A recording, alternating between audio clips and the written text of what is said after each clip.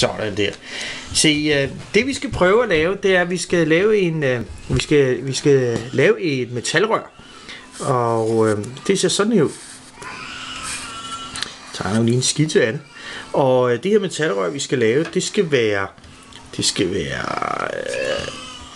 1200 tommer langt. Og så skal det være 14 tommer i diameter.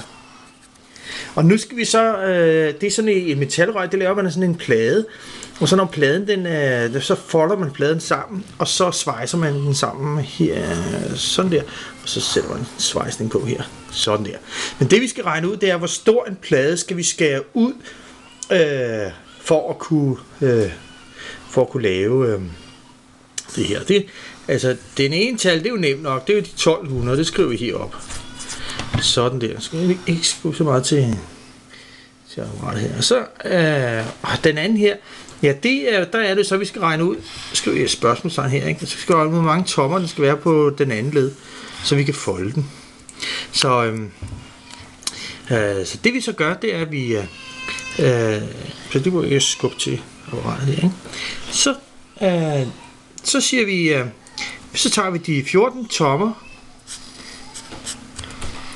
og så ganger vi dem med pi, og så får vi omkredsen. Sådan der.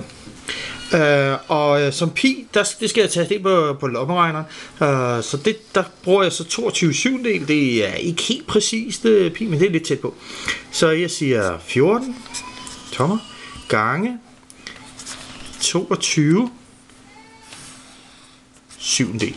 Sådan der. Så lige rykker, hvis den rykker ud i kameraet. Sådan der. Så kommer den ind i kameraet igen. Sådan der. Og så skal vi have regnet regnestykket ud. Kan du regne det ud måske? Ved du, kender du regnemaskinen? Nej, jeg har bare lov til at bruge den. Nå, du skal altid regne i hovedet? Ja, og kuglerammen. Nå, okay, jamen, så regner jeg det ud, ikke? Så vi siger her, hvis jeg nu holder den her. Sådan der.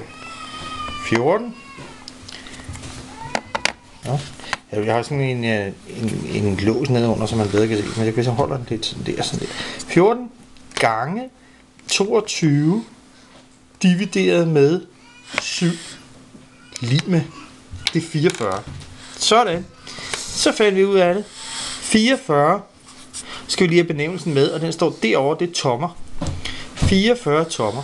Så det her tal, det skal altså være, det er 44 tommer på den ene led, og 1200 tommer på den anden led.